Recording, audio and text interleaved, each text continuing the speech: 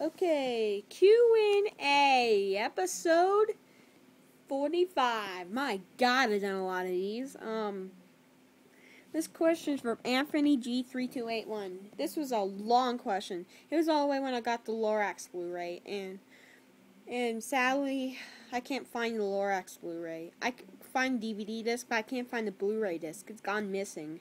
I've been looking for it for a long time. I just never found it. So, I think I might replace it.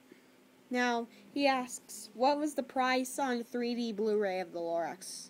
The answer is it was $34.99. And that was way too expensive. I only had a $20 bill. And the regular Blu-ray was $19.99. I got a good deal, so I got it. Because it was $20. Anyways, thanks for asking, Anthony.